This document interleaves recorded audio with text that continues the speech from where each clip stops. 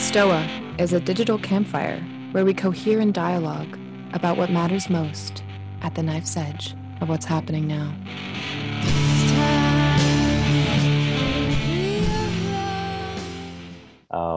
Welcome to Stoa, everyone. I'm Peter Lindbergh, the steward of the Stoa. The Stoa is a place for us to cohere and dialogue about what matters most at the knife's edge of this very moment. And I see we have some new faces here. So you might be asking, like, what is the Stoa? One thing about the Stoa is that we don't talk about Stoicism. It's like I'm a practicing Stoic, but hardly we talk about Stoicism here. If not, I don't think we ever do. Actually, we talk more about Buddhism and stuff like awakening. Oddly enough, we had Shinzen Young. We have the fine folks from Evolving Ground and the Monastic Academy here often, and we have basically all our guests today have been here before. Daniel Ingram, this is his third time. Michael Taft has been here, and everyone's favorite Infinite Bra, Frank Yang, and of course our very own Evan McMullen is a regular here at the Stoa. So if everyone except the guests can just turn off their video, because we're gonna this is gonna be recorded and put on YouTube, and that helps with the recording. So Frank, Daniel, Michael, and Evan, keep your video on. So how today's gonna work is it's 90 minutes in total. The first 60 minutes is going to be a dialogue between Daniel, Frank, Michael, and Evan. And then the 30 minutes after that is going to be a Q&A. So if you have any questions, start throwing your question in the chat. I'll call on you and mute yourself. This will be on YouTube, so just indicate that in the chat. So I'll take in Evan in a moment, and then Evan's going to launch the conversation, sharing his thoughts on the kind of the theme of awakening. And when Evan finishes speaking, whoever is called to go next, whether Daniel, Frank, Michael, feel free to jump in. And when you finish speaking, the next person feels free to jump in. And it's just an organic, free associative conversation. No hard rule, perhaps, share the conversational airspace. It's really an emergent conversation, so it can go anywhere. And it's Dialogos is the term John Vervaeke uses to describe dialectic kind of being in a flow state. And so that's what sort of what we're trying to engender here. So that being said, I will take in Evan in a moment, and there might be some video lag between Daniel and Frank's video. So just be mindful of that when we're speaking, just to give a little bit space in between shares. That being said, Evan, you're up, my friend. All right. So again, thanks everyone for coming. And let's just go right into some Dialogos surrounding awakening. So where I'd like to sort of start this conversation off is by noticing that in so many ways, we have sort of upgraded our framings and understandings that we've inherited from the past. So for example, in physics, we might still talk about energy and matter and so on. And yet the meanings of those terms and the degree to which we're able to precisely define them has changed and improved quite a lot since, say, Aristotle was talking about physics 2,000 years ago or so. So it seems that our understanding of awakening and related concepts might be lagging a little bit compared to our understandings of, say, the physical world or even other aspects of human psychology. So I guess with that in mind, where I'd kind of like to start the conversation off is the question, so when we speak of awakening, are we speaking of a single thing that is more or less the same for each human being, that would have more or less similar neural correlates for each human being? Or are we actually speaking of a plurality of divergent things? And since we might want to bear in mind that we're using language to point at things, right, indexically, then is it even useful to talk about awakening as a unified thing? Or should we completely just say, okay, this is old language, toss it out and come up with better languaging? So I'm curious if anyone wants to take a stab at that, we can go from there.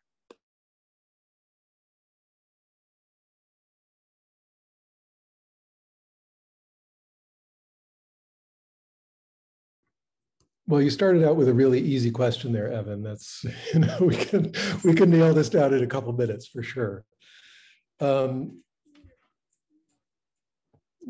Nobody agrees very well on what awakening means. Probably you can't find two people on the earth who would agree, even if they say the same sentence about what they think it is. What they mean by that sentence will be different.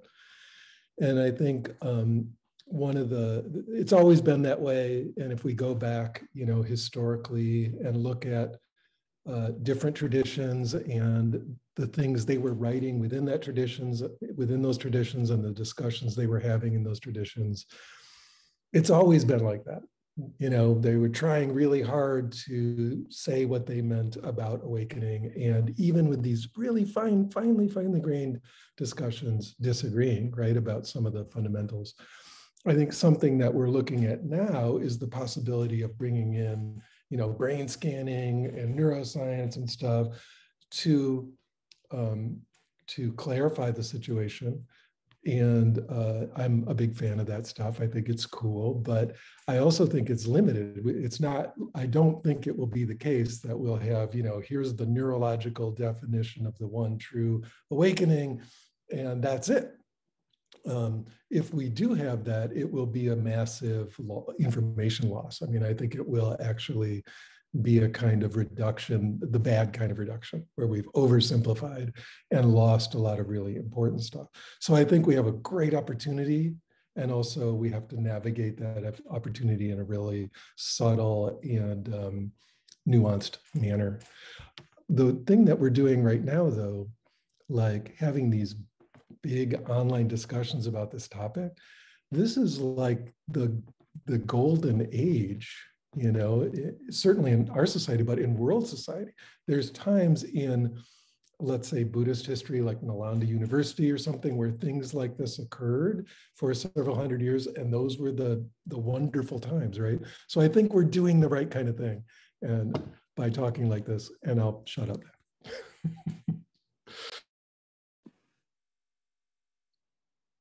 Daniel, you seemed like you had some thoughts there.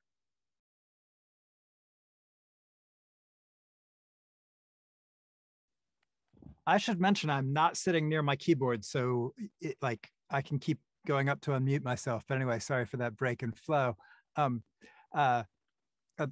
So I think that there are some reasonable universals to some of this, right? There are some reasonable, there are plenty of seeming variants as well. Sure, there are all kinds of, discussions about no self versus true self and luminosity and emptiness and God consciousness and, oneness and non-duality. And, so you get into a lot of that. But phenomenologically, I actually think when you start actually trying to dissect what people are actually experiencing, there is more commonality than I think. I don't think it's so, straightforward that really everybody just disagrees and nobody has the same definition. I think actually there are certain traditions where the definitions are so straightforward, and you can see literally hundreds of people, suddenly attaining to something that phenomenologically seems essentially identical from a lot of capability point of view, or very, very close enough to reasonably put in some big baskets. And I think that some of the pointers, as person after person has noted, such as, it's going to be fascinating to see what, Frank says talking about this, we've been left these trails of breadcrumbs by people. And when we follow them, we run into something like the stuff they described in ways that are surprisingly reproducible sometimes. And so, yeah, a lot of variability, but it's not so straightforward as like everybody disagrees and it's just kind of this big mishmash. I think the answer is going to be a nuanced somewhere in between.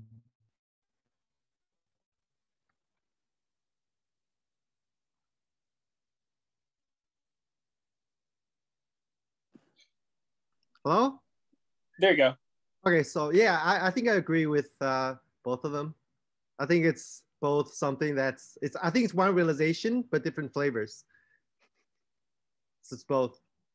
Yeah, so there are, I've talked to a lot of people who have had like awakening experiences, and most of them, despite the different languages that they use, you can get a sense of it from quote unquote beyond the mind, that they're coming from the same quote unquote energy.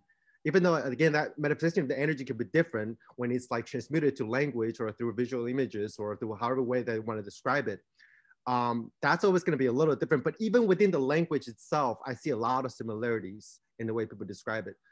And I also think that, sameness and difference, codependent arise, they're really two sides of the same coin. So for me, it's always the same and different. And I like what Michael said about how we're doing something that's totally like kind of new, but all at the same time. I think Osho said that if you put like all those you played like the music Bach in the beginning, Peter, right? So yeah, someone like Bach or like Beethoven or you know, a lot of Western philosophers like Sartre and Heidegger's and Nietzsche, Virginia Woolf, you know, James Joyce, all those guys were, you know, they were dabbling around with the idea of awakening, even if they don't know it. So there's something universal about even leading back to Plato. Even a lot of the pre-Socratic guys were pretty awakened. I don't know, you know, you can't really tell, but based on what they're writing. But then they were all like dancing at the edge of their minds in a sense. And then they didn't have the proper tool like we do now with the internet. You know, you can order online courses online, and you can order psychedelics online. You can, you know, book retreats and discussions like this online. And every tradition is at the fingertips of everyone. So we're in a really weird space where like awakening is so much easier, but at the same time it's so much harder because it's always a double-edged sword, you know. So there's a lot of distraction, but at the same time there's a lot of wisdom, some nuggets of wisdom just at your fingertips for everybody. So I don't know if that answers your questions. Yeah, so I guess I'll take a crack at sort of synthesizing and answering my own question here as well. So one of the things that I think I've noticed is that when you look at the traditional maps, they do seem to have some level of convergence, at least up to the point that in, say, the models that you and Daniel use frequently would be called stream entry, right? That seems to be almost a necessary upgrade for further progress. Now, what's really an interesting open question to me is the degree to which after that there's one path with one destination or distinct paths with distinct destinations, right? So I kind of view stream entry as a transformation to the way that you experience the construction of phenomenal reality. Cool, and it's a pretty consistent transformation across individuals. I can get on board with that too. But then when you look at all of the different traditions, all of the different techniques, all of the different reported experiences and seemingly manifested abilities that come after that, I start to get pretty suspicious of the idea that there is in fact a fairly linear path after that. And so I want to get your feedback on that. Define stream entry, Evan. Define stream entry.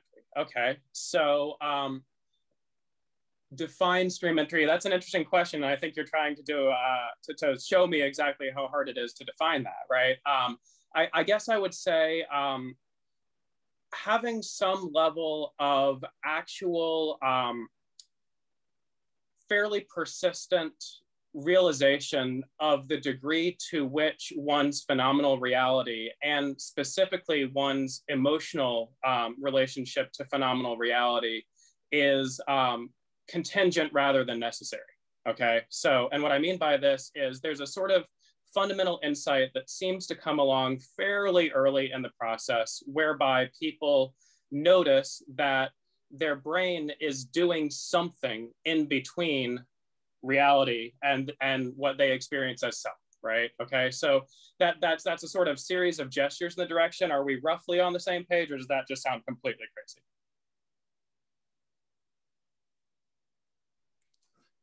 You know, fascinating description, right? I like it.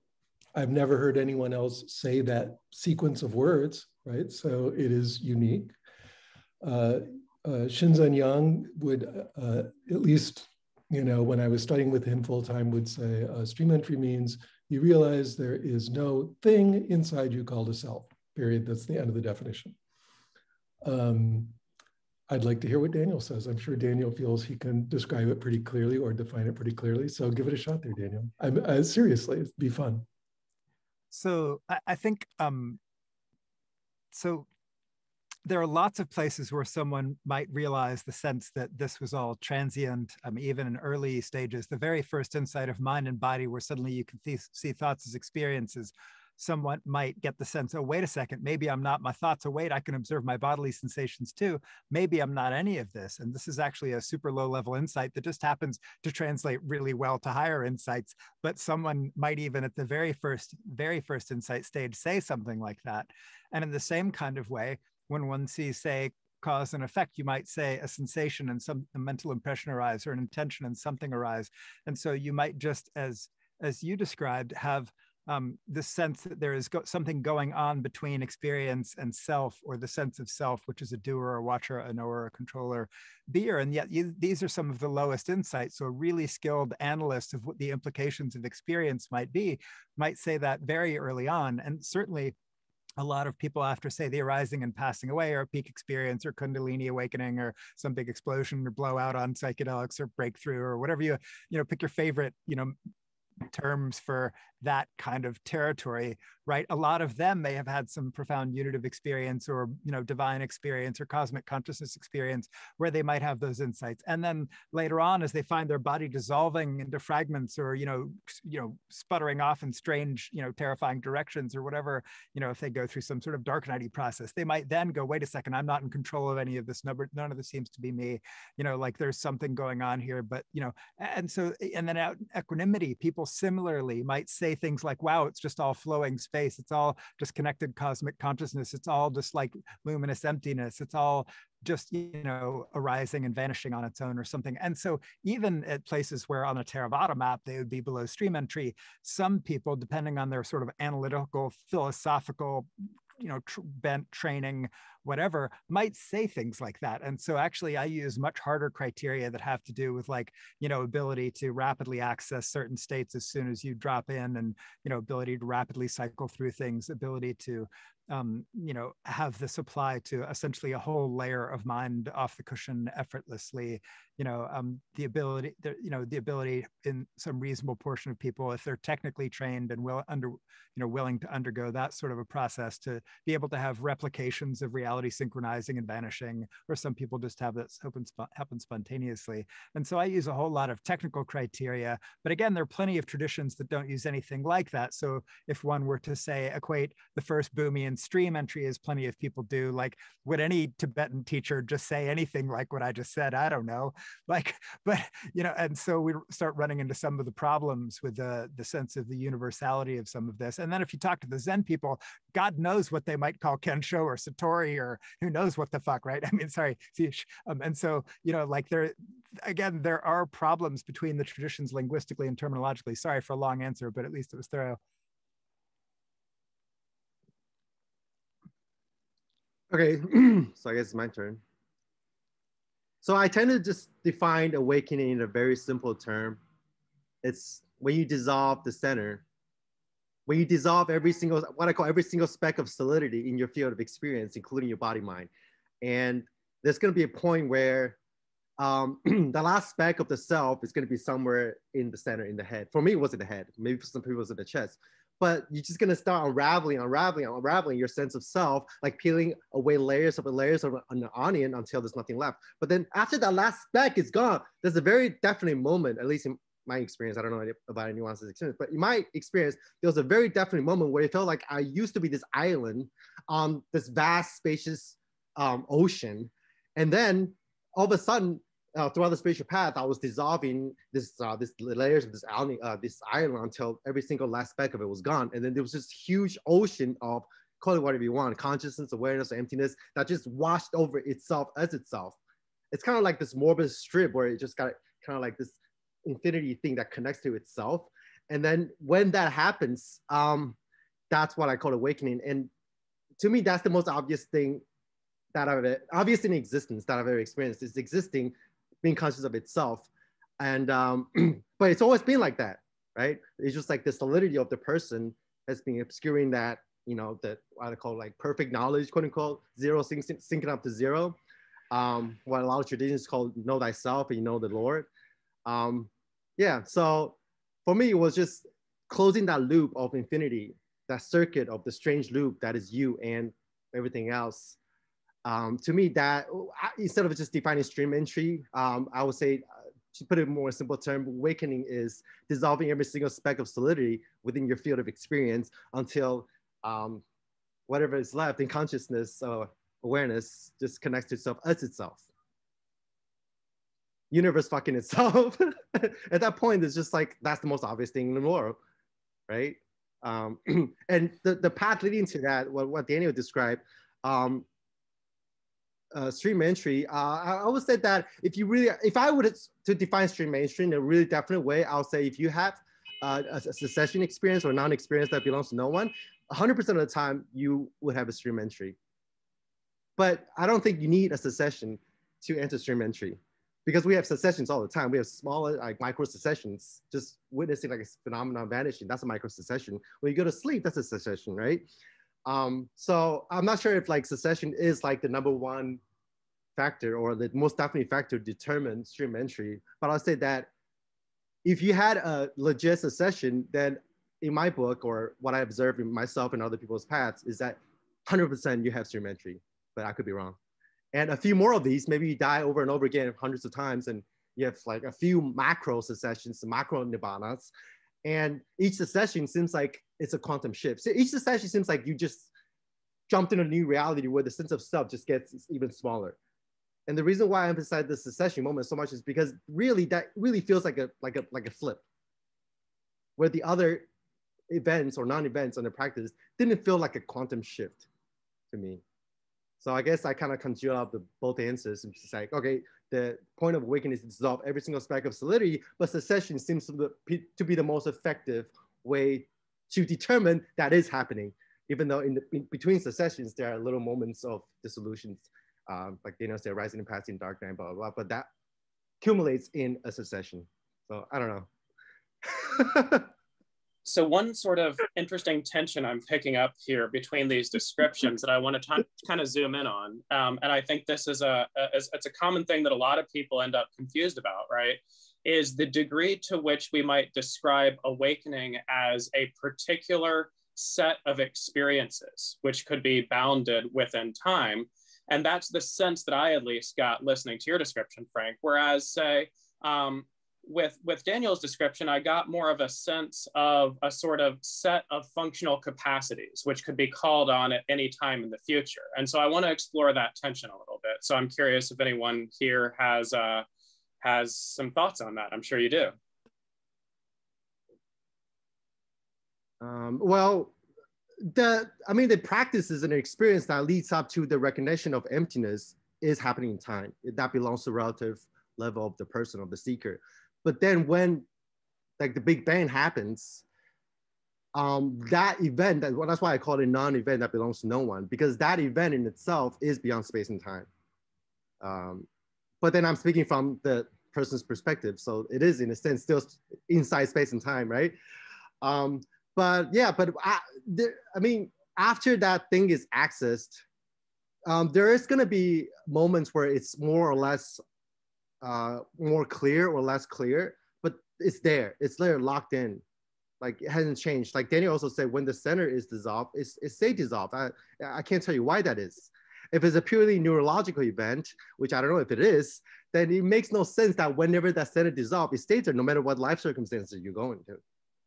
Like I can do the most fucked up shit and the center will still be not there. But before that center was dissolved, I could go hang out with friends and have some kind of moments where it's sort of, I feel more solidified, and that center will, reconstruct itself before it was completely dissolved. So there really was, for me at least, like a threshold that was crossed. After that threshold, quote unquote, I went quote unquote outside space and time. Nothing that happens within the space-time continuum could affect that lack of centeredness. That's just my experience. So. I'm interested to hear what anybody else says about that. Well, I'm going to echo a little bit of what Frank is saying and some of what Daniel's saying, and talk about the fact that after awakening, even a momentary awakening, it's not about what's happening in the content of your experience necessarily, right? It's more about where you're coming from. And I think this is one of the biggest things that people misapprehend at first, is that they think the awakening is going to be something that happens in their experience out here.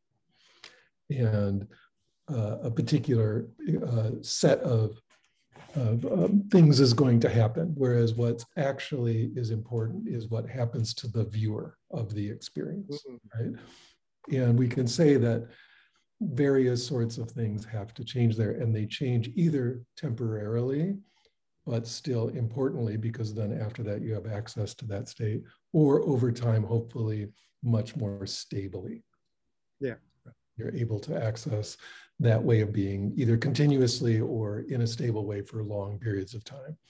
And I think that, well, so in other words, to put it in kind of overly simplified terms, it's not the content, it's the context, right? The where you seem to be coming from changes from an encapsulated sense of self to awareness itself, to deeper and deeper and deeper levels of awareness itself.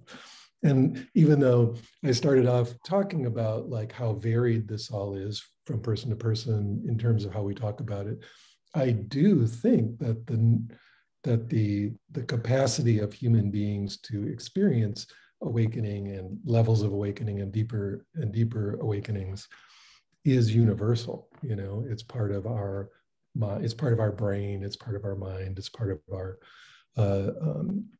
human capacity, right? And so there will be something that we converge on, or maybe several things we converge on, that we would say, okay, this is doing certain types of awakening. Hopefully over time, we can tease these apart into really well understood phenomena. And yet, even with all that, I will say that culturally and individually, it will still vary, you know, in terms of how it shows up for each person. Yeah, I think that's really interesting, and sort of what a much better phrasing of what I was trying to get at when you put me on the spot and asked me, so what is stream entry, right? So, you know, there's this notion in computer science, right, of higher order functions which take functions as inputs, right, rather than functions that take numbers as inputs. And I see there being an interesting similarity here where we're saying that we're actually doing a sort of higher order functional transformation to the functions which are perceptual and to the functions which are responsible for constructing our experience of self, or not constructing it, as the case may be, right?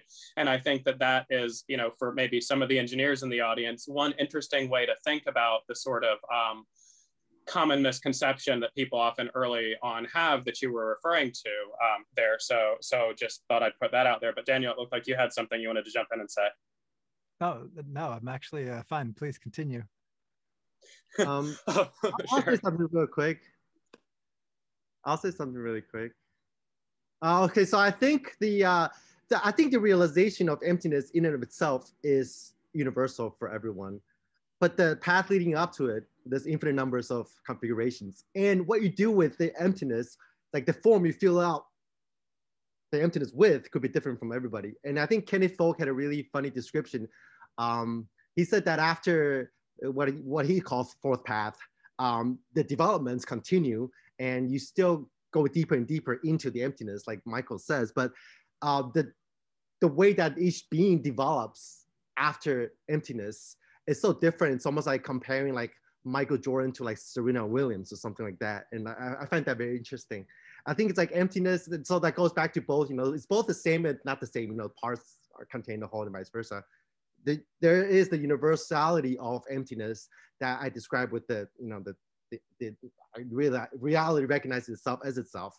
I think that's universal more or less for everybody. But then what you do with it after that could be very different. And that's why I started to look into like other traditions like Vajrayana and Mahayana after I've completed the path of, at least Daniel's path of Theravada, because that's all I know.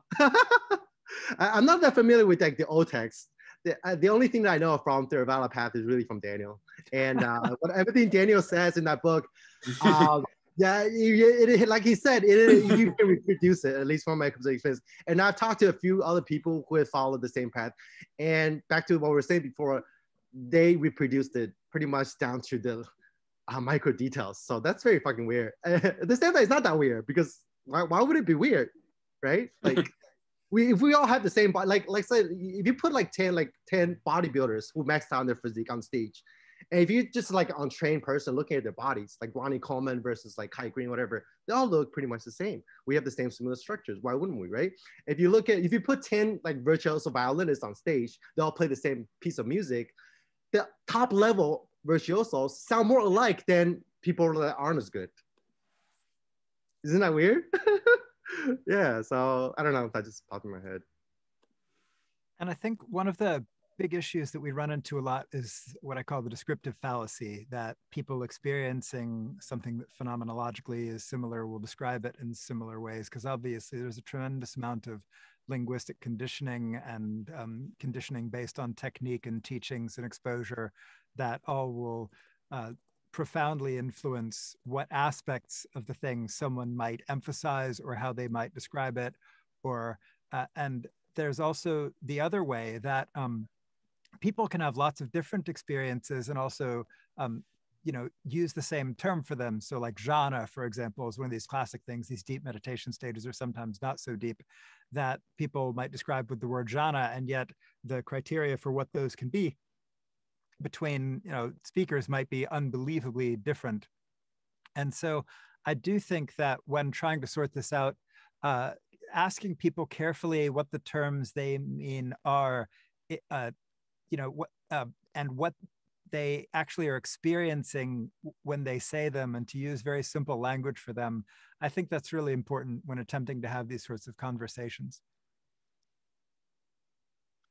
So I want to kind of throw a little bit of a wrench into the works here and get to something kind of spicy, because that's part of what we do in these Stealing the Culture with Dialogos sessions. So one thing that is sort of not so much of a secret anymore is the degree to which many of the most prominent teachers and practitioners of Buddhist inflected and other traditions of awakening got their start or their inspiration or continued to use as a part of their practice psychedelics. And so this is of particular interest to me because I actually discovered meditation and psychedelics within like 2 weeks of each other. And I have never been able to disentangle which things had which causal effects in terms of the transformations that subsequently happened on my consciousness, many of which seem to have been pretty freaking abiding at this point, 18 years later. So I'm quite interested to know, as long as we're doing the interesting, spicy Dialogos thing here,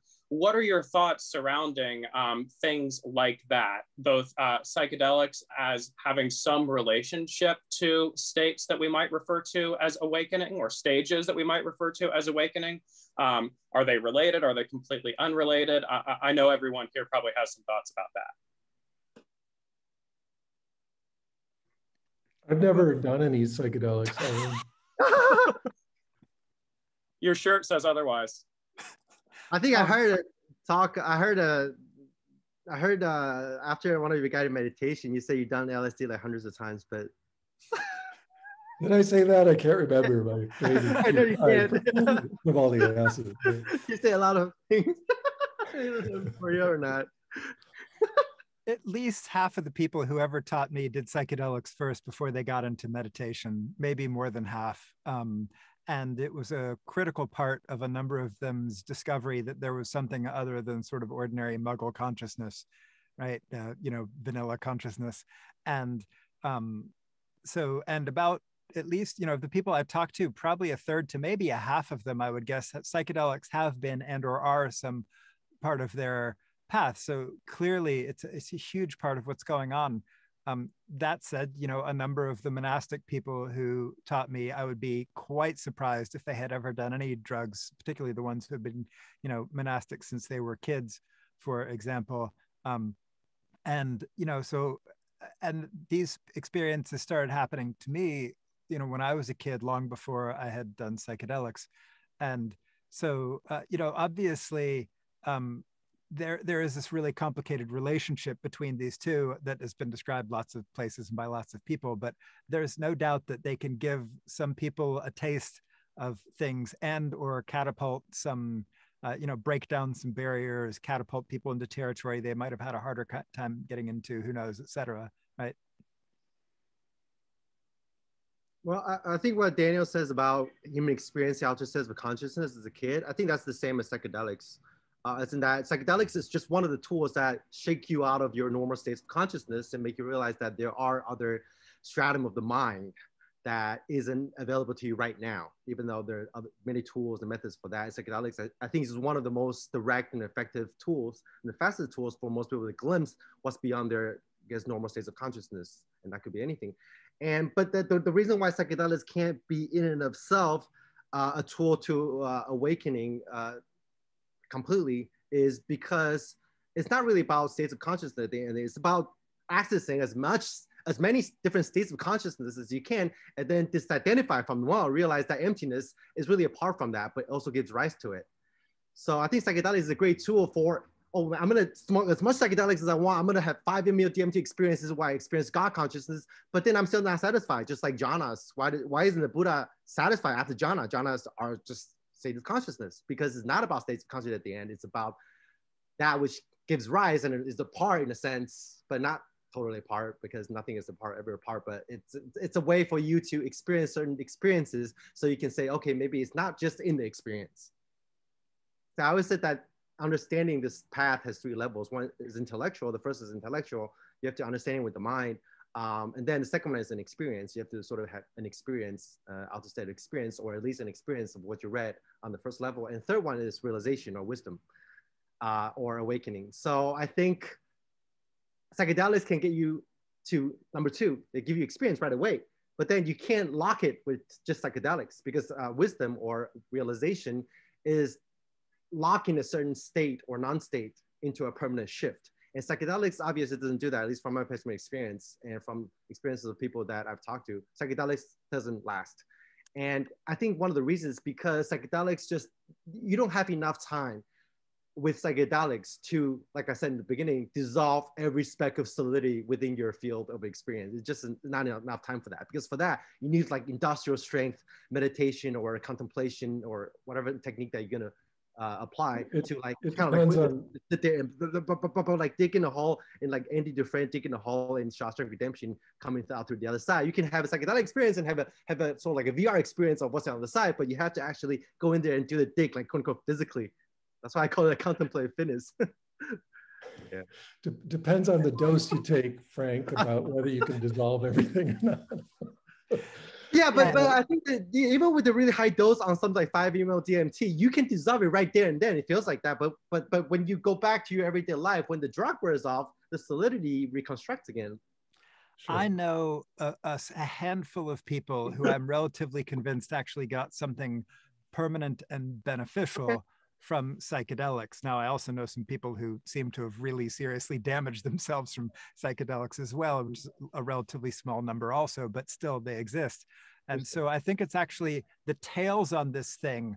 There's some long tails, right? And tail 1 and bad effects and tail 1 of good effects both exist. And so I seem to recall actually Michael is going to have something to say about this for himself, right? Yeah, I certainly experienced some, what I would consider, and other teachers have told me, awakening from just a ton of acid, you know, and what's a ton? I don't know. I mean, I've certainly done like maybe, I don't know, something like 700 acid trips, and some of those were very high dose. I just don't, it was street drugs. I don't know the dosage. And I actually, sorry. Dude, that's crazy. I want to actually support that point too here, because when I mentioned that I've been unable to disentangle the effects, that's really just me being charitable to meditation, right? So like I did an experiment where I did doses of at least 15 milligrams of 5-MeO DMT at least once a day, every day for 3 months, right? And that seems to cause a pretty permanent shift in consciousness that still hasn't gone away, right? Now, other people who I know that did that have seemed to be, as you mentioned, Daniel, fairly profoundly damaged, right? After similar types of experiences. But what was interesting about that is that after that, I had many similar, you know, like several hundred LSD experiences. And that just seems pretty old hat at that point. It was pretty easy to navigate, felt pretty normal, you know, like cool, whatever. So something had shifted there. And the reason I think it's important to talk about this stuff is because when you talk to people, especially younger people who are interested in meditation in our society, they're often also interested in psychedelics still. That's often still how people get into it.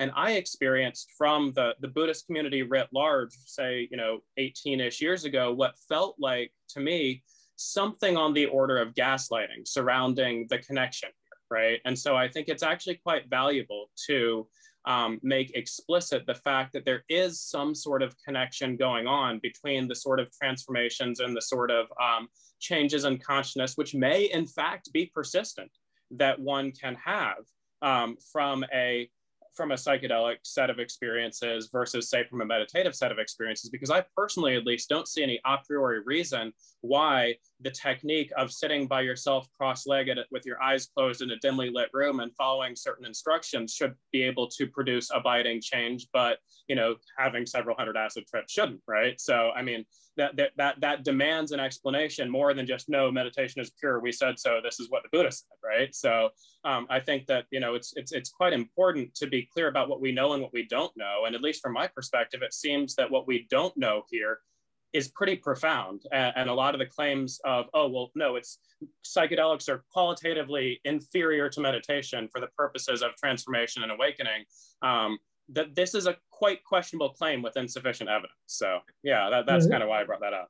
I want to agree with Daniel here and say that, you know, out of all the people that I've talked to, which are a lot, about their psychedelic experiences, I feel like very few got any real awakening out of it.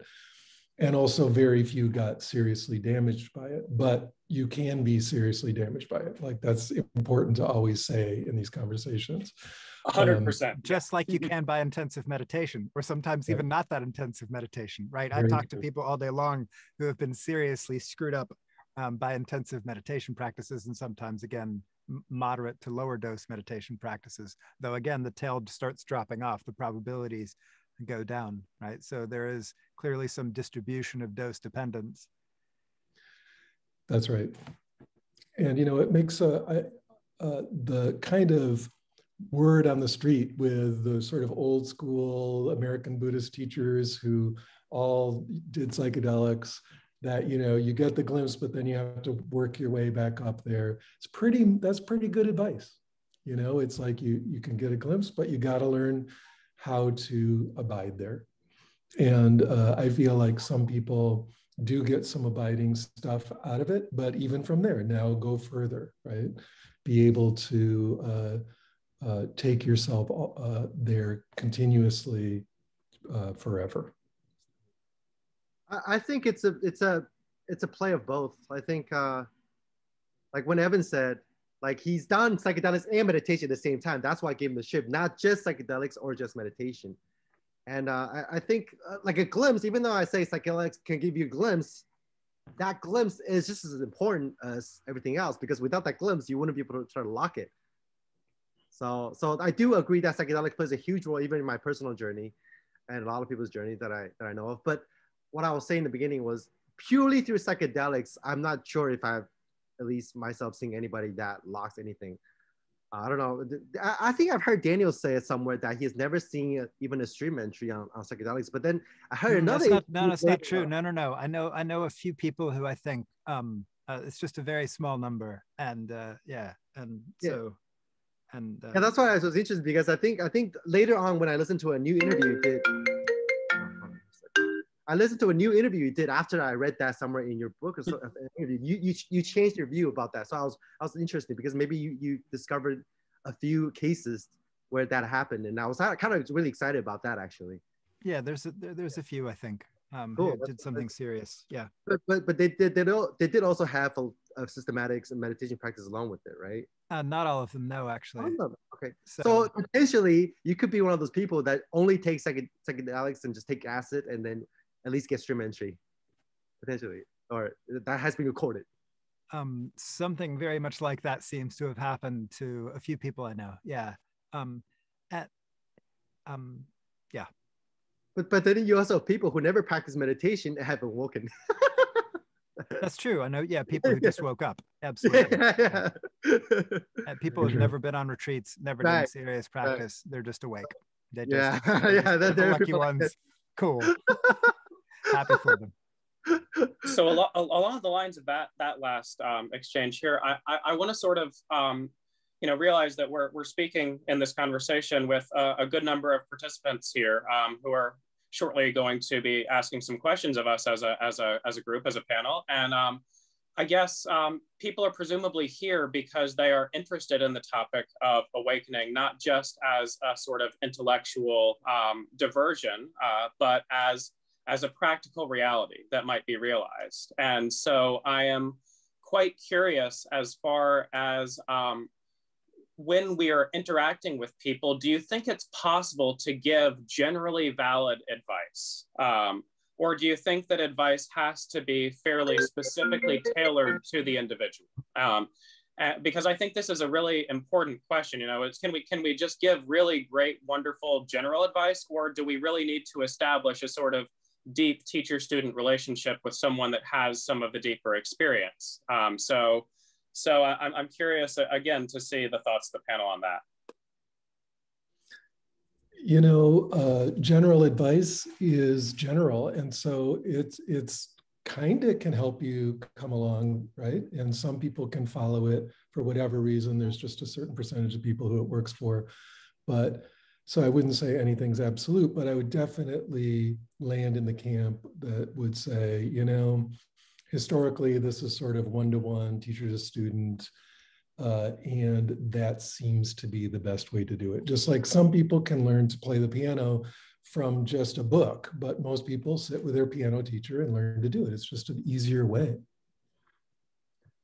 I just want to add, I'm really glad you used that musical analogy there. I think that's such a powerful analogy, and it's really, this is a crucial question for people in this day and age, right? Because you have the old school guru models that demand, you know, full devotion to a guru. And then you have the sort of modern McMindfulness models, which say all you have to do is use an app on your phone for 20 minutes a day and you're good. And a lot of people out there, I mean, they basically ask, well, which one of those is it? And of course, as you pointed out, there's tails to the distribution. There's a whole set of concerns where there's some generally applicable advice. But I think it's good to be explicit about the fact that, yeah, for most people, if you want to get the best results, you don't try to teach yourself piano from a book. You learn from someone who can play piano. That's I think, a very good read on the situation. But it sounds like, Daniel, you seem like you have something you want to jump in and say here too. So I'll stop talking. Actually, I just basically largely agree with what the two of you both said. I was largely nodding in agreement. It's kind of like emergency medicine. Like when you're working in a level 1 trauma center, probably actually 80% of the patients, if the nurse saw them and ordered what they thought the doctor would order, they would do nearly every single thing they would do and get it right, and it would be straightforward. And then you've got like another 15% or so that it's really good. You had a mid-level C or something, you know, an advanced practice provider, someone who's got some more training. And then there's that 1 in 20 patients that you really needed the attending with a ridiculous amount of training and expertise and knowledge. The problem is you don't know which 1 in 20 ahead of time necessarily, because there can be mimics and surprises. And so in the same kind of way, I think it is for meditation advice. For like 80% of people, a lot of the time, you know, so some basic advice and techniques and stuff is going to be fine and they'd be okay, right? And then you get like the 15% that are getting into more interesting, complicated stuff, right? And it's really good if they have some, you know, people have some, you know, feedback or some spiritual friends or whatever. And then like you get the 1 in 20 or something that like, no, they seriously need someone who's got at that moment, like who's got real skill and real nuance and real capabilities and deeper levels of insight and realization and all that stuff, because otherwise, you know, they're just going to run into trouble or they're not going to get something they needed that was critical for whatever was going on with them. So I think there's some kind of a curve like that. And I guess the critical question here is noticing for yourself which one of those groups you fall into at any given time, right? Sure. You know, this has always been an interesting question as, you know, if you think of people as consumers of meditation training or consumers of various other techniques for self-transformation. In general, it seems fine. Does your teacher have to be some fully enlightened, totally accomplished person? Generally not. But then when you get into trouble, who are you going to call, right? And so I wonder, you know, we have so many different divergent bodies offering this sort of teaching. You know, many high-profile teachers have their own teacher training programs. They have their own lineages, you might say. There's the traditional lineages, of course, and Zen and Tibetan lineages, Theravada, other traditions. And so I guess one of the things, and I know this is a big question, but I just short, you know, sort of like simple advice that people in the participants here might be able to take with them. Okay, so I'm really interested in getting serious about this stuff. What advice might you have in terms of the selection process for how do I go about learning this, and what's the best thing to do?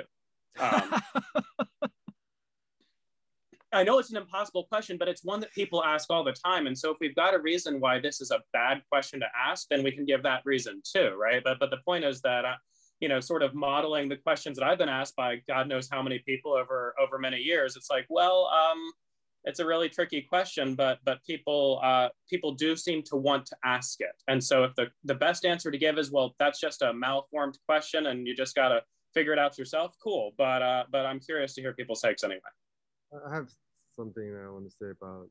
Oh yeah, so when Daniel used the analogy of the medical doctors and used analogy, or Michael used analogy of being a piano player, I want to say that I think meditation, or at least maybe not meditation, but awakening itself is, I think, a little different, in a slightly different category than that, because apparently awakening is finding your true nature, or whatever everybody's abiding universally. And for being a piano player and for being a doctor, I don't think anyone can become a doctor by himself in a cave. I don't think anyone can pick up how to play the Sibelius concerto in violin just by giving him a violin since he was an infant. Someone has to teach him that. But for awakening, like we said earlier, some people are just awake naturally, but I don't know if anyone that became like a PhD doctor or like a surgeon without any teachers. So I think maybe meditation is in a slightly different category, or maybe not even meditation, because meditation is a skill like those, like being a doctor and playing the violin. I'm talking more about awakening itself. So I was just wondering, I don't know, I just threw that out That's there. A fair point. Interesting point. Yeah, thanks, Frank. That's cool. It is the natural state of being, right? Yeah, this natural mind. There's some part of us that is just like that. Go ahead, Daniel. Oh, sorry. Back to general advice. My first advice I give to nearly everybody is lead through strength. Do what you're good at and follow what you're drawn to, right? Unless it's something really crazy or exploitive or whatever, like avoid the super, but other than that, like if something excites you and you're like, wow, that really looks cool, and I think I would be good at that, like that's the direction to go, at least for a while. Yes, later on you may have to fill in strengths and shore up, things and broaden out and, whatever. But one of the first things just for beginners, like just go for what looks cool, play with what seems fun, and what calls to you and draws you, because it's more likely that you will be successful, like whatever sense modality, visual, auditory, somatic, you're like, more naturally inclined to. Pick a technique that, plays to that strength. If you like movement-y techniques versus still techniques, like just pick the one of that you like. If something has trappings and aesthetics that you really like, and are like, God, those Zen guys have such style, or man, I love those Tibetan hats, or, the Christian contemplative with their hair shirts, or whatever it is, is really working for you, like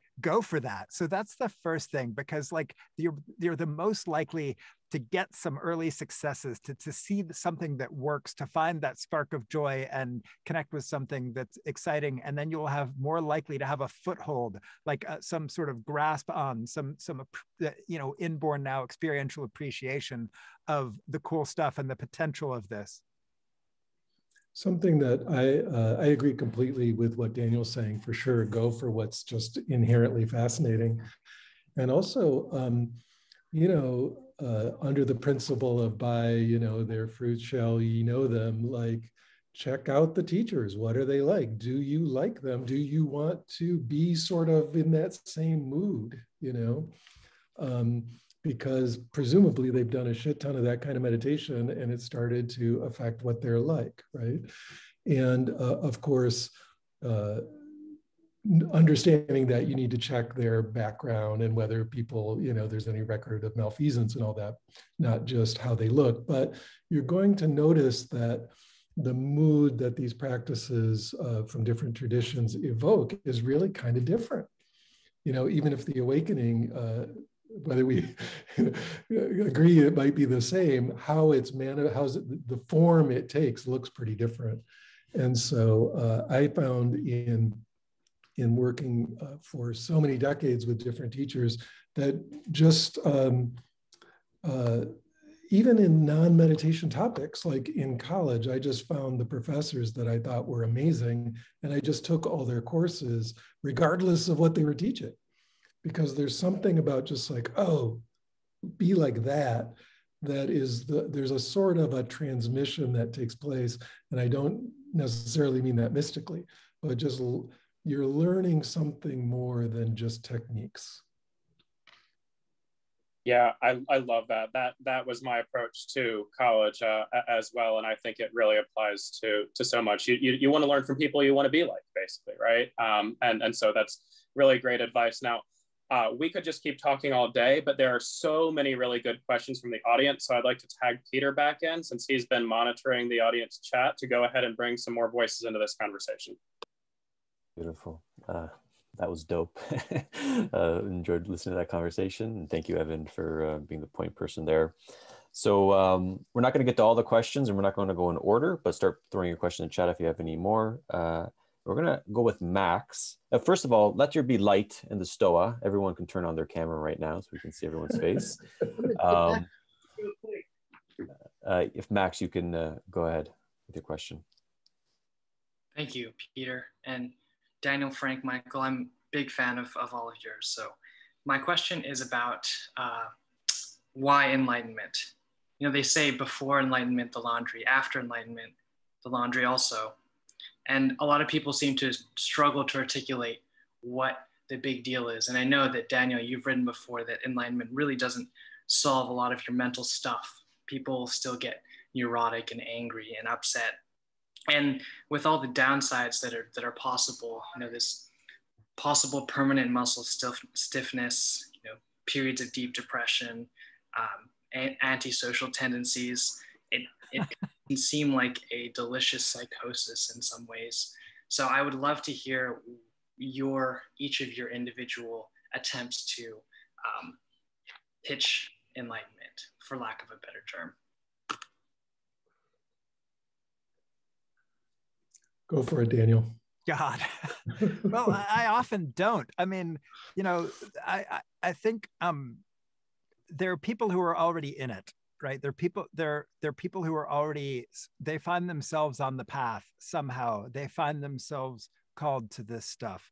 They find somehow it's happening, the process begins, that some voice says, do this, or, you know, they chance into it through some party, you know, adventure or whatever it is, or childbirth experience or however, and they end up on the path. So for those people for whom the process has really started in a very obvious way, I would say, definitely learn to work with what's going on the path. For people for whom that has not started, I have actually a very different reaction. And I think that to talk with them, you should have a reasonable discussion of risks, benefits, and alternatives. Like, is this something you want at this place in your life right now? Do you really want to get into this? Are you willing to risk the strange and destabilizing and job and vocation and relationship, you know, all the stuff that can go really, you know, sideways sometimes. And, you know, and then is it calling to you to be able to see thoughts as thoughts naturally, to have a very, you know, high degree of natural sensate clarity, to know something profound about non-duality, to change, or, you know, something in your relationship to some kind of suffering or pain or emotional stuff? Like, you know, do they have a road to power, as we call them? Like, what is it? What's the draw? And if so, is that strong enough to make you want to, you know, give up the vacation time and pay all the opportunity costs and all the stuff that may be for some or a lot of people involved in the path? And so I actually think that some reasonable sort of conversation about what's drawing the person and is what's kind of the ethical thing to do, because it is, as you point out, a strange thing to do. And I think getting as much reasonable information about the range of what can happen, and then hopefully the probabilities of that, which is why we've got the EPRC project, which I'm working on. So hopefully we actually have better data to inform reasonable decision-making, you know, and what techniques are more or less likely to lead to certain effects, both positive or negative. That I actually think, you know, having an ethical conversation about this is still in some ways sort of in its infancy from a Western medical ethics point of view. Yeah, I would agree. I mean, I was writing a book for a while that had the title, a book on meditation, particularly for awakening, called "This Book Will Wreck Your Life."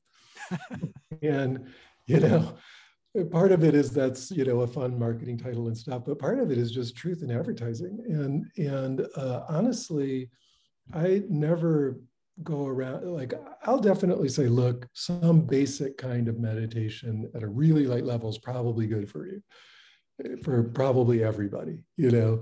But if you can possibly avoid doing this, you probably should. You know?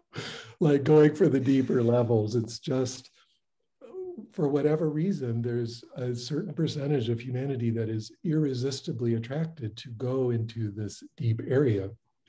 And uh, and it's, so it's not a sales pitch, and it's not like, hey, here's what you'll get if you, you know, order before midnight tonight. It's like this, for most people, this, it's hard, you know, this could be defined as a life-shattering experience that you never want to repeat, you know. And yet, for, as Frank keeps pointing out, you know, like, hey, there's something very natural and human about this also. And it's kind of, you know, if we think about it in a multiple lifetimes, you know, viewpoint, which I only do sometimes, but maybe it's something that's just supposed to happen, you know, like people get there one way or another over time, who knows. But I would say that it is particularly fraught if you start looking at it like costs and benefits and stuff. It just does not, for some reason, it's resistant to that kind of analysis. It's sort of, I don't know, this is not, you know, not the right metaphor, but, you know, like, is poetry worth getting into? I mean, I don't know. Do you like it? Are you, you know, can you avoid getting into it? You probably should. But if you can't, go all the way, you know. Yeah, thank you. I guess I wanted to push a little bit more also on the idea that it's supposed to alleviate a large class of suffering, because I mean, pitch is the wrong word for, because it's not just in terms of costs and benefits, but it does seem quite curious that if for something that's supposed to alleviate a whole class of suffering, that there are all these things. And I just sense some kind of tension with, like, sometimes things that Frank has said and some things that Daniel has written. So if, yeah. Clearly some profound portion of the suffering that I had because of dualistic illusion is gone, and thank fucking God, right?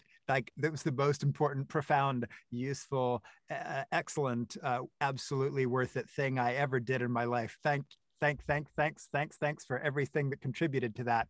That said, the cost for that was non-trivial, right? And I was lucky I didn't have kids. I was lucky I didn't have aging parents. I was lucky that, you know, I could wreck my finances, life, career, medical school interviews, you know, and sometimes health, you know, and yet still had some backup that helped me get out of that. Like, you know, there, yes. And so both are still true. And does that help? I don't know. As an engineer, I like to use a sort of engineering analogy here. I'm a programmer, and that's sort of, you know, what I do half the time. And so I think of it as sort of like you're running Windows, right? And Windows has a set of problems, but it's pretty well understood. The problems you're likely to get are ones that you can easily Google or call a professional to help you with. And like, it's one state of affairs, right? If the problems you have running Windows are so intolerable to you that you want to take the plunge and go and install Linux, oh boy, are you going to have a whole other class of problems. It's not a panacea. You're going to have to get much more familiar with the way that your computer actually works at a deep level. You're going to spend a lot of time in the debugger and on the command line, which you pretty much never have to do in Windows these days. And so part of the question here is, which set of problems do I want to have? Do I want to have the problems that come from an obsession with increased clarity? Or do I want to have the problems that come from a sort of blurry vision? Because they're quite distinct, and I don't really think that there's a right answer here for most people, so much as there is choosing between different sets of problems. I want to watch my kernel recompiling. Definitely get enlightened then. So for me personally, suffering was never really my goal. Like, I suffered a lot pre-awakening, but it wasn't my goal to end suffering when I stepped on the path. It was just to have the most mind-blowing experience I can have. Even before the path, when I was experimenting with psychedelics or weightlifting or reading a lot of books, I just wanted to experience things and understand what experience is. I wanted to fuck the universe and then allow the universe to fuck me. And right now I'm fucking the universe while the universe is fucking me. That's what's perfect. But anyway, sorry. So suffering was never really my goal to eliminate. But then if I, looping back to Evan's point, before I got on the path, I had a lot of suffering, but it was all like sort of like manic depression or like ADHD and all that stuff. It was like a very personal level kind of depression and anxiety and suffering. And once I got on the path, there was a lot of suffering too, but it was more like existential. It was more like Dark Knight stuff. So I was switching from one set of suffering for another set of suffering. And the difference is this new set of suffering, I felt like I got something out of it. I feel like I was being changed, being rewired, like physically, mentally, metaphysically, whatever you want to call it. And then that suffering is a tool, as means to end to eliminate all other sufferings previously and on the path as well. So even though I wasn't my goal to limit suffering, I can confirm that my suffering has been reduced by 99% almost overnight since I dissolved the center. So, and hasn't returned yet so far. So I'll say, yeah. And also I think that, like Triladasa said, that practice, awakening is an accident, is a divine accident, he said, and practice is make it accident prone. And even if your goal isn't enlightenment or awakening, which I don't recommend people to have that goal right in the front of them once they start to meditate or start the path.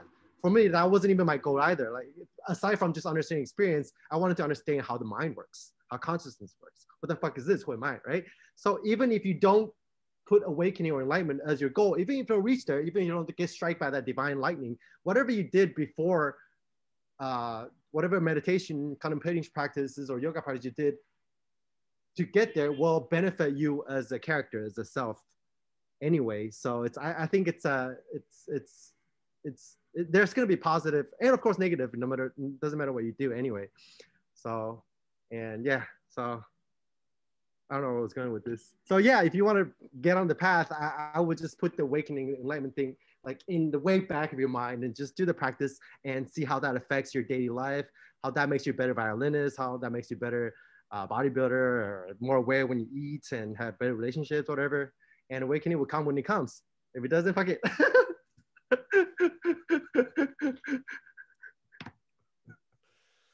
Awesome. So we're going to do pivot to the next question.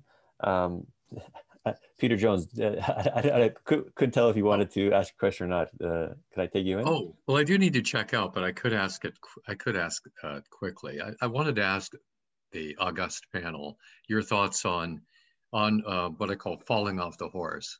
So it's not losing the path, not losing the Dharma, but just really falling away from your sense of awakening. This kind of idea of systems theory, call it eroding goals. There's a place that you've had a peak, you kind of return and you come back, and you might not be at the same level, the same sense of clarity that you were before. We go through patches, we go through periods, we fall off the horse, we get back on again. In Christian contemplation, there's this whole kind of field of a space for just really being okay with how life occurs too. There's not a sense of a pinnacle, I guess, of a way that there aren't so many definitions as there are in Buddhist Dharma, but like there is this definitely falling off the horse and getting back on again. And how do you find that in occurring in your experiences? What would you say? Well, I'll speak up and say I'm always using this ancient phrase, the lumps in the gravy, right? So sometimes certain parts, in certain conditions and certain parts of life, the awakened mind is very available. And then you'll find in other situations, for whatever reason, it's triggering in some way, it's too chaotic in some other way, the external situation, maybe certain aspects of that are not so available. And over time, as your awakening deepens and broadens, you're going to start running into the lumps in the gravy, like situations where it's just difficult to maintain that awakened state as deep as you're used to, or as solidly or stably or whatever you want to call it. I mean, it's always there, right? But your access to it might really be sort of like clouded by the situation. But this is actually a good thing. You know, it's showing you where you're not really able to contact emptiness in a situation, right?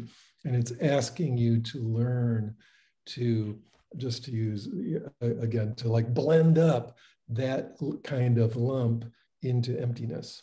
And now suddenly awakening's available in that situation next time, right? Because you've learned. And over time, when you see this with very long-term practitioners, you know, I'm extremely happy because I see my wife, Christina, there has joined. So I get a big smile when I see her.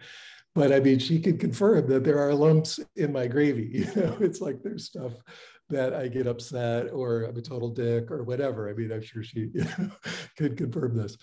And it's like, this is where the work is. This is where over the decades you learned, you know, that's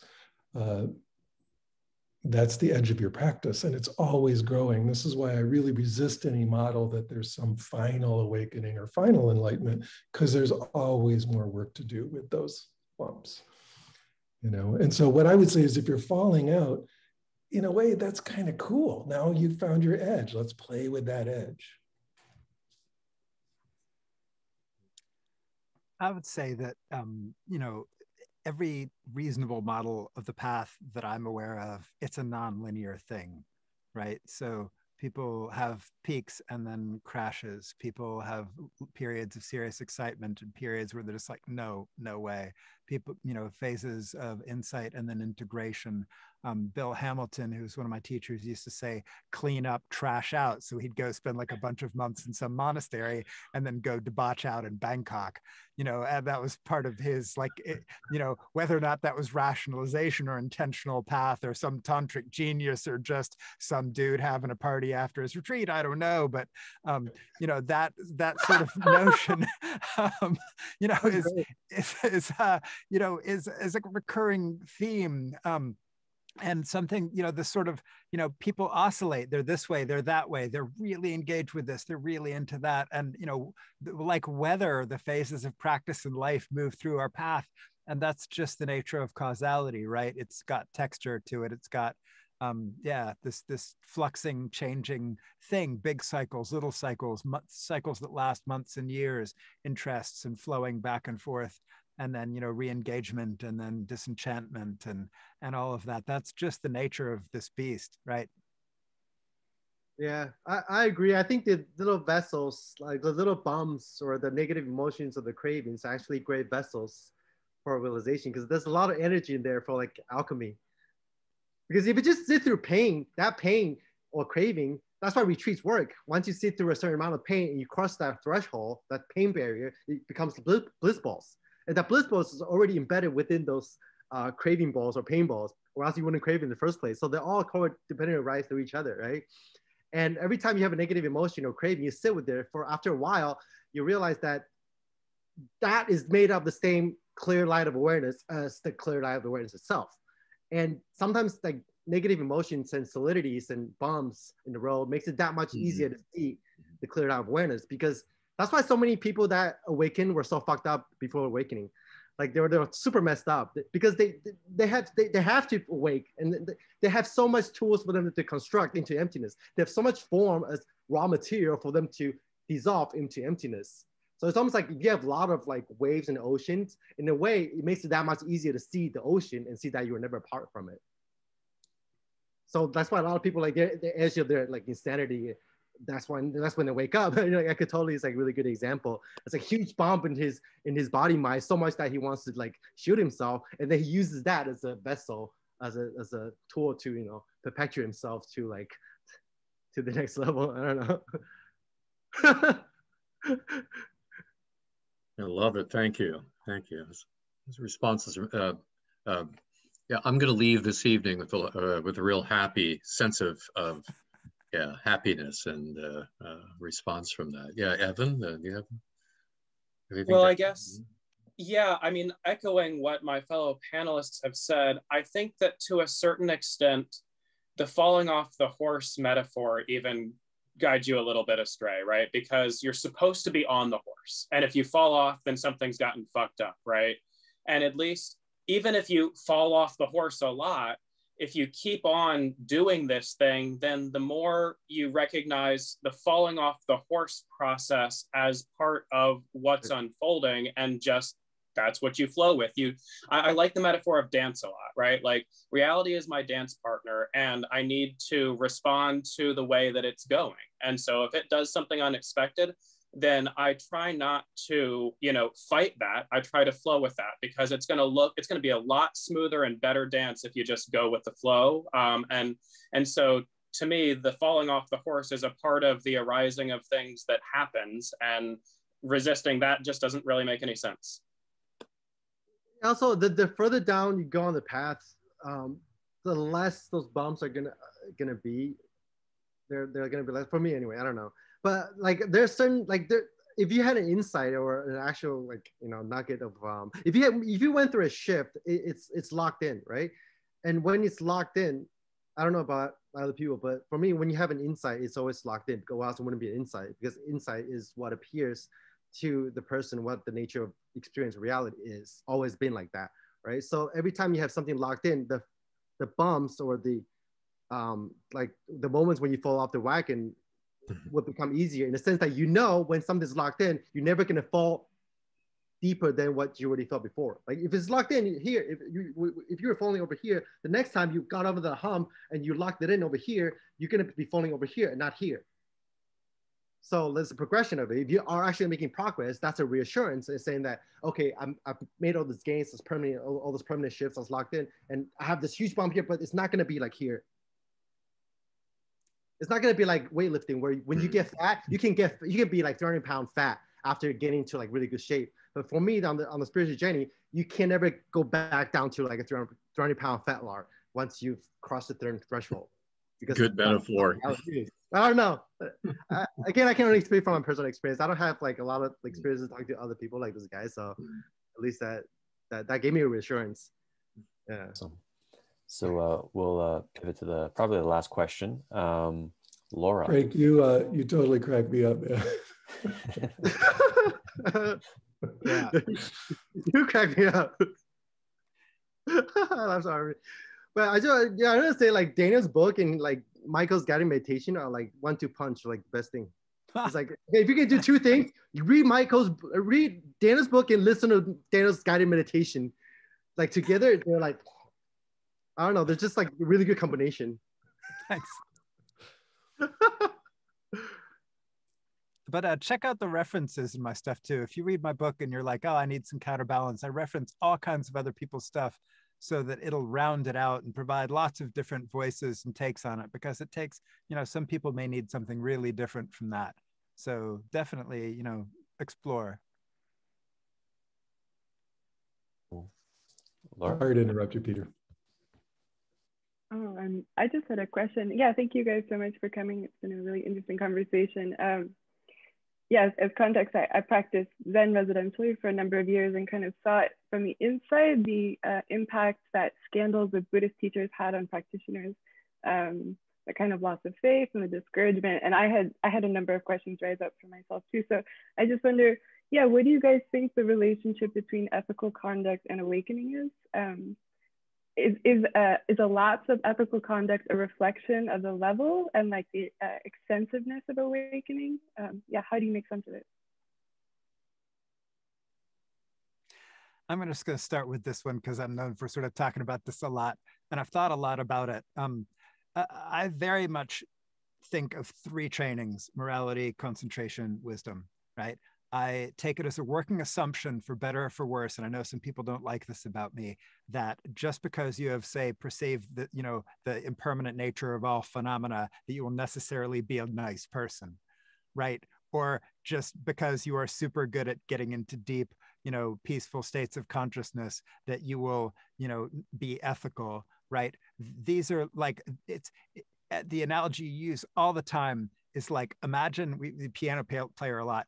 Imagine authors and piano players, okay? Authors and piano players both hit keys all day long, sometimes very fast in specific sequences, specifically designed to evoke feelings and sort of almost tell stories and create a sense of artistic, something good in people. You would think that authors would be great piano players and piano players would be great authors. There is almost no evidence for this, though probably piano playing makes typing easier and typing might make piano playing easier. There's probably some muscle memory and something that has some little bit of correlation, but the rest of it, no way, right? And the same kind of way, just because I have abundant evidence for people I know extremely well, some of them for many decades, that the simple fact that you might have a super impressive meditation resume, or have profound Dharma insights, or really serious Shanak chops, or impressive, realizations in some technical sense of path criteria, or, pick your favorite, whatever. Does that automatically mean you might not, have a personality disorder, or you might not have some ethical shadow sides with relationship to money, power, sex, or, the standard things, or transference and countertransference? No, unfortunately. And so and this is one of my biggest rants. Seriously, the world needs to get over assuming that these seemingly unrelated skill sets automatically totally cross over. I consider that just unbelievably unfortunate propaganda that just does not work out in reality testing. Thank you for listening to my sort of explosion on that, but it's something I think is really important. And thank you for the opportunity to answer that.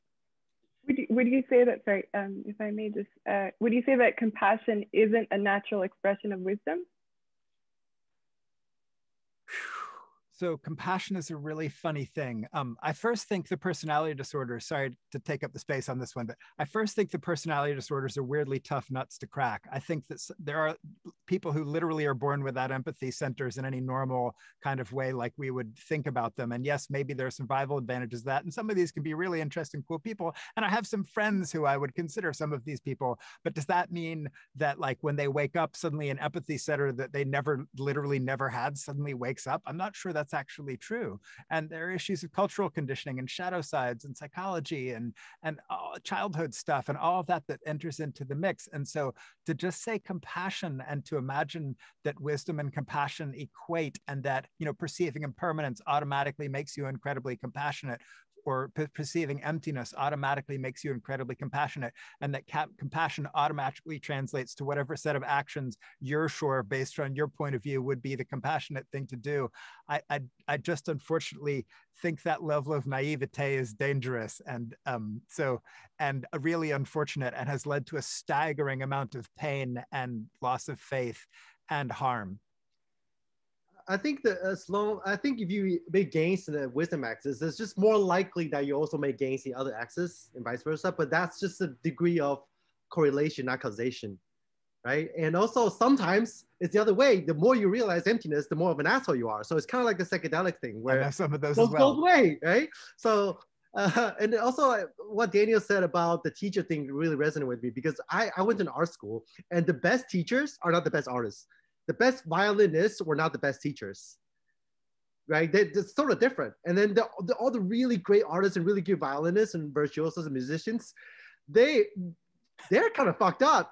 They're really great athletes. They're all kind of fucked up. And that fucked upness, just like when I said, use that fucked upness as a vessel for realization, the kind of talent that they have to run 100 meters under 10 seconds, or create this beautiful painting, this thing that no one's ever thought of, or come up with this theories no one ever thought of, that drive could be the same drive to access certain states of consciousness during meditation, or think differently about the path, so he can go further in sort of a different way, right? So a lot of those really accomplished masters, they're like spiritual athletes, that because they're a little different, they're wired a little differently from everybody else, they can advance faster. But that difference, that kind of things that are not, quote unquote, not accepted in society, could be manifest in something very dark, or could be manifest in something super compassionate.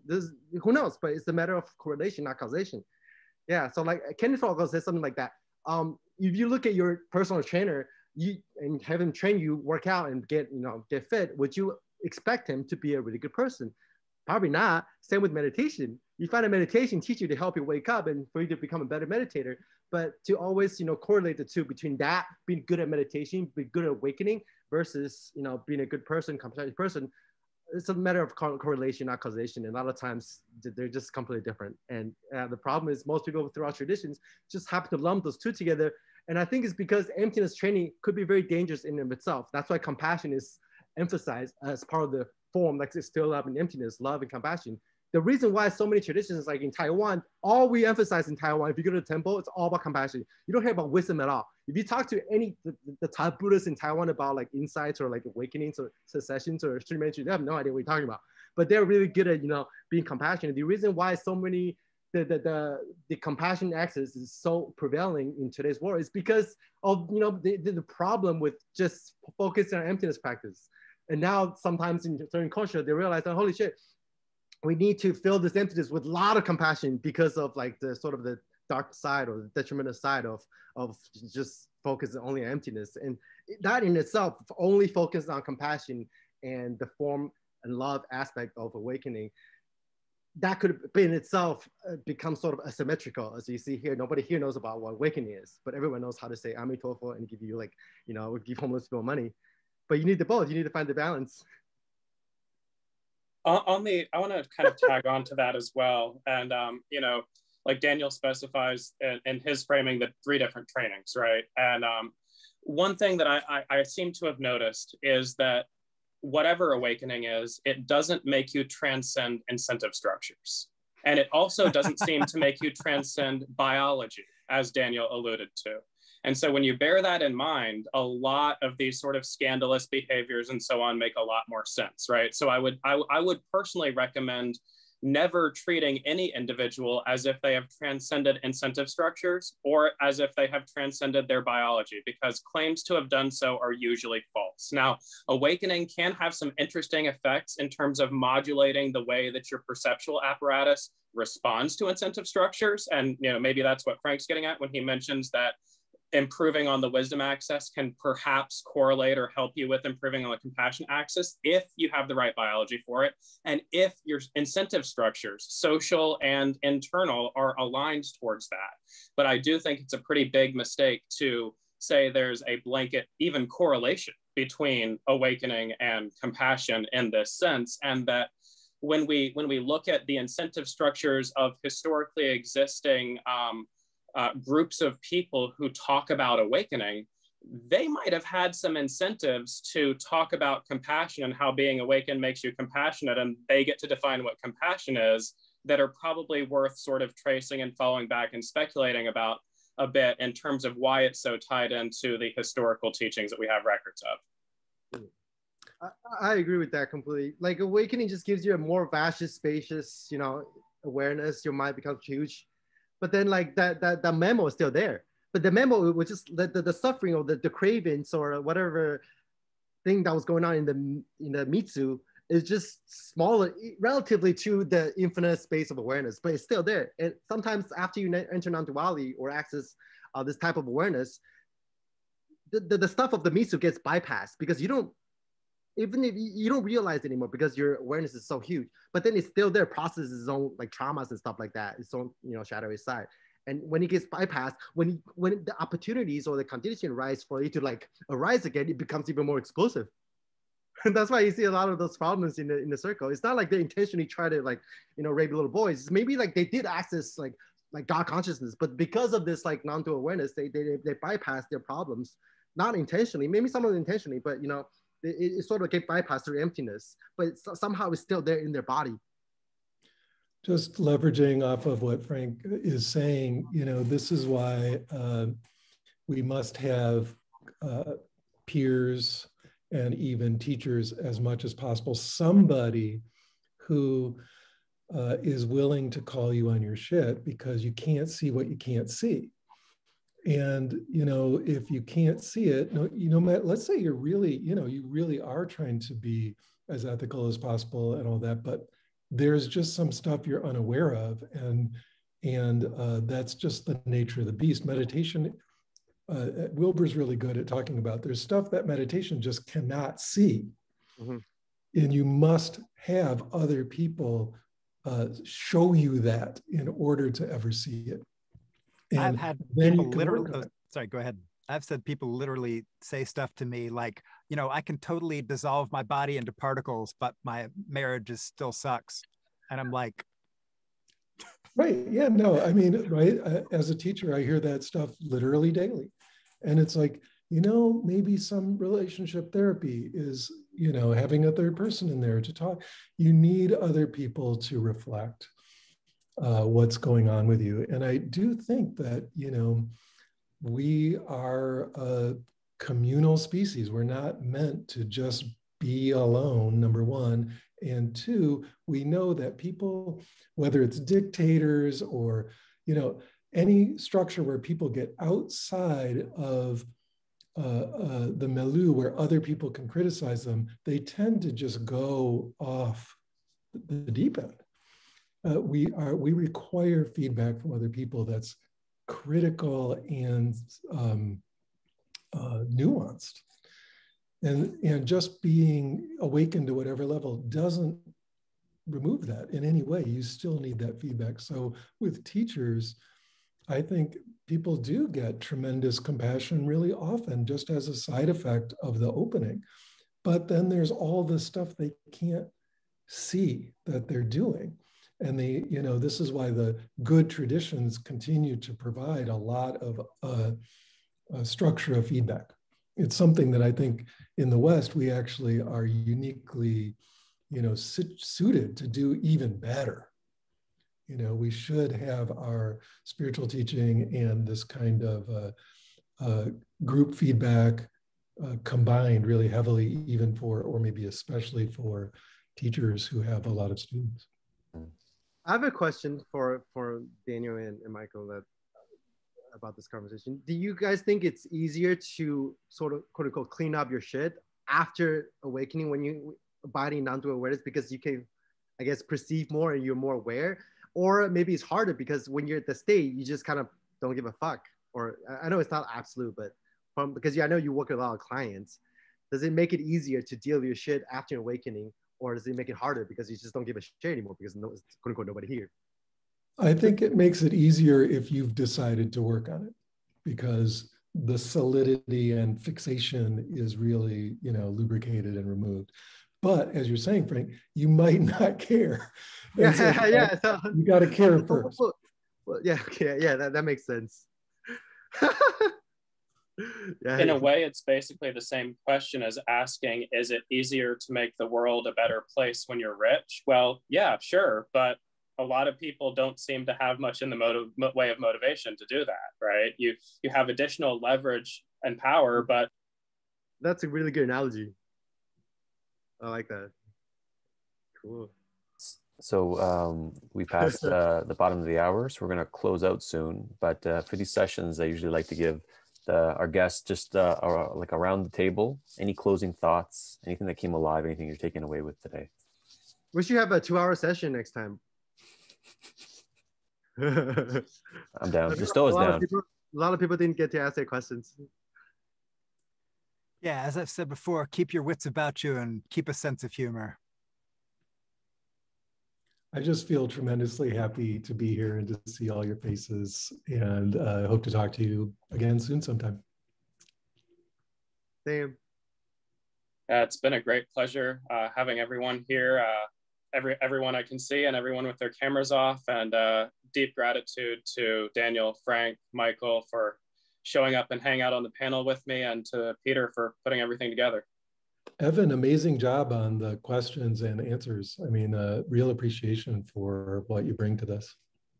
I think online gurus are kind of like non-physical gurus, like when you appear in the dream. Because like when we talk about the beginning of the internet, it's like this new thing that connects the ancient with the postmodern. And like Daniel and Michael are like my non-physical guru, because like with the internet, it's kind of like in a dream, you know? It's more dreamlike. And then when I see you guys in like quote unquote real life, it's still dreamlike. It's still not physical. I mean, you get transmissions like easier probably from just the internet than like, you know, physically maybe in some way or sense. I don't know what I'm talking about. So Yeah, to close out, before I make some closing announcements on upcoming events, just Daniel, Frank, Michael, Evan, thank you so much for coming to the Stoa today and having this conversation. And yeah, Thanks, to Peter. echo Michael's thoughts, Evan, excellent job. Evan's our resident genius and resident here at the Stoa. He's a hidden Thank you, secret that Evan. we have. So thank you, Evan, so much. We got tons of events at the Stoa. For those of you who don't know, we have a wisdom gym, a bunch of reoccurring events, a bunch of one-offs. Our next kind of session in this series, Stealing the Culture with Dialogos, on meta-modern play. We got Daniel Gertz, he's like the main guy for metamodernism. John Vervaeke, Sarah Perry, she's like essential in the post-rational scene, and Lawrence Curry Clark. So that's a really interesting combination at the Stoa, where we're having conversations that people have never seen before to help us steal the culture. That being said, everyone, thank you so much for coming to the Stoa today. We'll listen to some Frank Yang on the way out. Music.